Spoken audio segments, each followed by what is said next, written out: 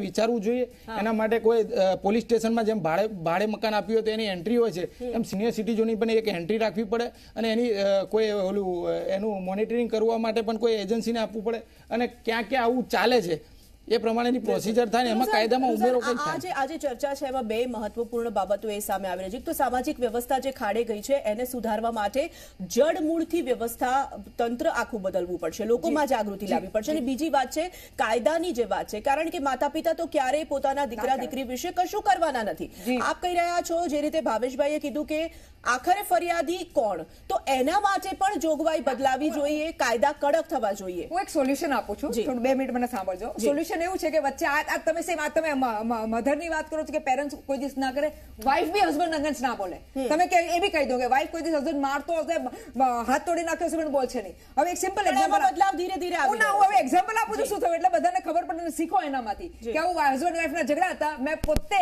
Police બોલાવી. જેવી મેં પોલીસ બોલાવી એટલે પહેલા તો હસબન્ડે ટણી મારી કે કુછ નહીં હોગા, બુલાવો ક્યાં ક્યાં લગે, બ્લા બ્લા બ્લા બ્લા. બરોબર.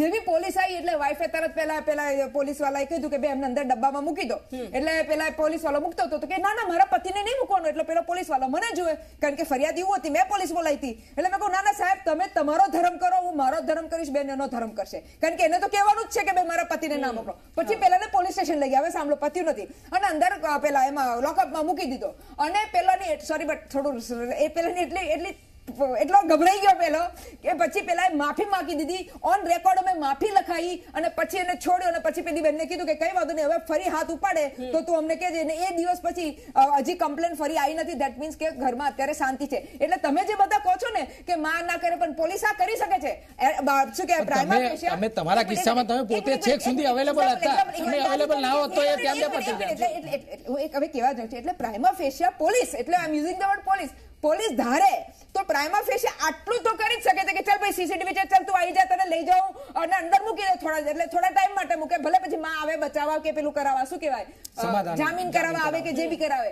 પણ એટલું તો પોલીસ કરી શકે છે. કારણ કે હું તમને કહું 80% કેસીસમાં, 100% નહીં કહું પણ 80% કેસીસમાં આટલું બી થાય છે. તો સોરી બટ લોકોની થોડો સ્લેંગ ના બોલાય પણ લોકો ગભરાઈ જાય છે. પહેલા કે પોલીસ મેરા કુત્તી બિગાડી ગયું, આટલું બી થાય છે તો ગભરાઈ જાય છે ને પોલીસના ચોપડે લાગી જાય છે.